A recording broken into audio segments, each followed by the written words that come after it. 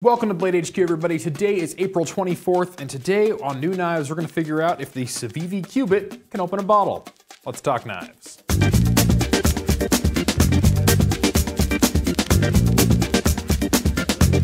First knife on the table today is the Petrified Fish Knives Viking. So I will not lie to you, I don't quite know where the Viking came from. This doesn't quite have Norse vibes to me, maybe it does to you. But what it does have is a sizable front flipper. And oftentimes front flippers end up being somewhat compact, everyday carry, sizable knives. I think it's kind of fun to see one that's a bit bigger, beefier, and a bit ready for a bit more work and play. This one uses a K110 blade and it goes for $46.95. And I must confess, I have an ever-growing collection of petrified fish knives because their actions are just so good. And they flick really well, and they have really fun designs. They make big, sturdy knives that fill out the hand really well, and they are so affordable. So it's really hard for me to say no to them. You hold them and you think, wow, that's a really good knife for a really great price. And that is the way of petrified fish. One thing petrified fish uses a lot of is Bowler K110, which is very similar to D2, but because of Bowler's super fancy, modern metallurgical practices, it ends up with a very fine grain structure. So it performs really well, especially for that price of $46.95 on this Viking. Next up, we have the Finch Knives Flint. This one's going for $145, and I believe this is the largest Finch knife I've seen to date. This one has sort of an old school hunter knife vibe. Got a very deep belly, almost a Lanny style blade. This one has the ironwood handle and the 154 cm blade, so it's gonna be a great performer. And what I love about Finch knives is they are everything you love about a traditional. It's got the handle you want, it's got this nice bolster, it's got a very clean design, but it's also everything you want about a modern. It's got a modern blade steel, it's got a modern lock, it's got a pocket clip, and it's got a really snappy, smooth action. And I really appreciate Finch knives for that. I'm not sure that traditionals are quite my style. I generally don't opt for one in my pocket, but I believe this is a great gateway either from traditionals to moderns or moderns to traditionals. But I don't want to call it a modern traditional because I feel like that would be to limit it in some way. Anyway, the Finch Knives Flint series it might be the one that gets me, the Finch that gets me to buy one. Really cool knife. Really great action too, very smooth. Next up, new from Kunwu. A few weeks ago we talked about the X-Dow that came out, and this is the X-Dow, but instead of a titanium handle, it's got a carbon fiber handle, and it is a full carbon fiber handle. Full thickness, not peel ply or anything. And this thing is comfy, it is light, and that crossbar is so smooth to operate. Just look at that, look at that! That's what you want your knives to look like in terms of action. Then it locks up really solid, uses an LMAX blade, so you're gonna get crazy fine grain. Nice, good toughness out of a stainless, and incredible edge retention and corrosion resistance to boot. And it's got the integrated backspacer lanyard tube, and just such a clean, easy to operate knife. And for its price of $219, there's a lot of Benchmade knives that run in that price, but this one I feel can run with them all day long. And it offers a blade material I've never seen on a Benchmade. I've seen M390, but never LMAX on a Benchmade. Kunwu X-Dow 219 with the carbon fiber handles. Next up, we have the Spyderco Small Fly 2. And this is a butterfly knife, and I know Spyderco isn't exactly known for their butterflies, but if they keep making knives like this, they will be soon. What I like about this one is it differentiates itself from a lot of butterfly knives because they are all in an arms race for who can have the best flipability. Like I have my butterfly knife I've been carrying a lot lately. This is the Flitanium Talisong Z. And it's a great knife. It really is. It flips well. I've come to appreciate its abilities. However, when it comes times to slice bread or open a box, I find myself reaching for my folder more often.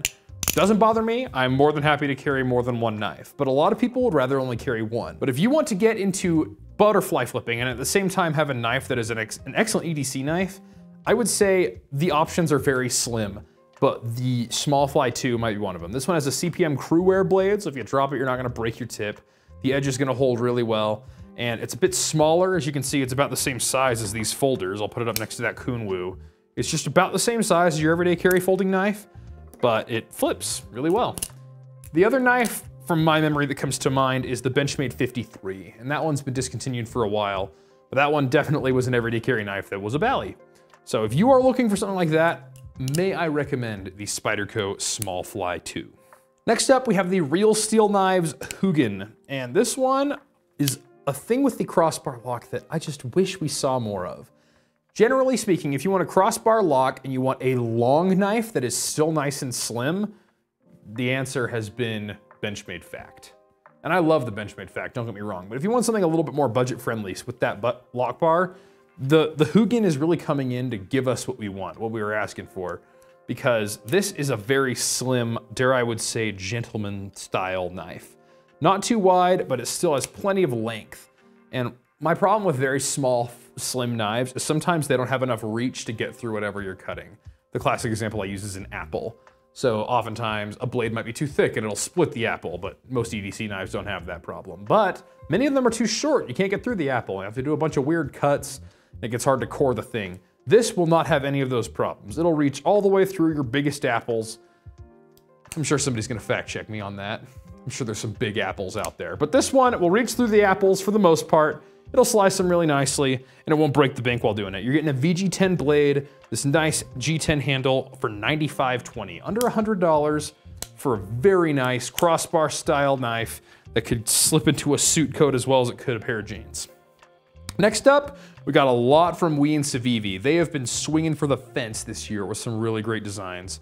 First, we have an update of the Civivi Elementum. They have not forgotten that one. The Elementum 2 is out and it's great. It's the button lock version, but the original liner lock is still here with a D2 blade, and this one has this ivory G10 handle with this frag texture. Actually, our videographer was saying that this frag texture kind of reminds him of one of the costumes from The Empire Strikes Back. If you're gonna carry a knife to Hoth, I think this one would be great. It would blend in really well, and it's got the texture to put you in a galaxy far, far away a long, long time ago. Really great Elementum, but I won't get too deep into it because you have been beat to death about the Elementum. It's a great knife. Next up, we have some new variations of the Altus model. This one has the aluminum handle with the Nitro V blade, and this is one of those button locks that have become so popular. And I like how this one is a thumb stud. Civivi tends to run a lot of flippers, but recently on some of their button locks, they've been doing thumb studs, and they are just so fidgety. I have come to really enjoy a good thumb stud. And I enjoy the aluminum handles too. Something about a metal handle just instills in me a sense of confidence. And this right here is a great knife for that. I will say, my hand just barely fits in that handle. If your hand is any bigger than mine, the Altus might be a little small for you. However, if it's my hand or smaller, this is gonna be a very comfortable everyday carry knife. Next up on the new side, we have the Civivi Cubit. And this one has the aluminum handle as well, and a very, very thin 14C28N blade, a recessed pocket clip with recessed screws, and it is one of the snappiest button lock actions ever. But around the office when we saw this little hook right here, and that's where it engages the stop pin back here. We were thinking, could that be a bottle opener? So we're gonna find out right here, right now. Got ourselves a Coke. Oh my goodness, that works really well. I'll have to hit it a second time. There it goes.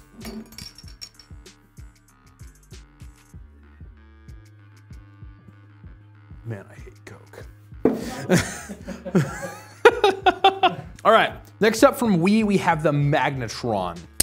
And the Magnetron is definitely a large titanium frame lock. You're probably getting a 3.5-inch blade with a forward finger choil if you want to choke up, but I'd probably choke back and let that beautiful blade profile just show its colors to everybody. It's got this one in particular has this cool marble carbon fiber inlay. I want to say that's the Mars Valley, I could be wrong. Got the milled titanium pocket clip, 20 CV blade. It is as premium as we could ever be with a really fun design. These are going for $365.50 starting. The Domasteel ones are quite a bit more expensive than that, but I personally would go with the 20 CV. This knife is really good looking and it feels really good in the hand too. And then lastly, the knife that I really would like to buy, but unfortunately the boss says no, and even if the boss said yes, I don't know that I could afford it. We have the WE Exciton. This is not to be confused with the Eschaton, which is an Elijah Isham design. This is the Exciton, and this one is has an integral carbon fiber backspacer and a very smooth button lock flipper action. And let's see if you can flick it. Oh yeah, you can. So recently the Ziphius came out. It actually won some awards at Blade Show Texas. But the Exciton is my preference in that, from those two, the super premium titanium button locks from WE, because I really prefer this drop point blade rather than the Wharncliffe of the Ziphius. However, if you like this knife, you better act fast because it is a limited edition. These will not be around long, and if the Ziphius is anything to go off of, they are popular and they will go fast. Anyway, that is new knives for the week. Hope you've enjoyed it. You can find all of these knives and more at BladeHQ.com, and we'll see you next time.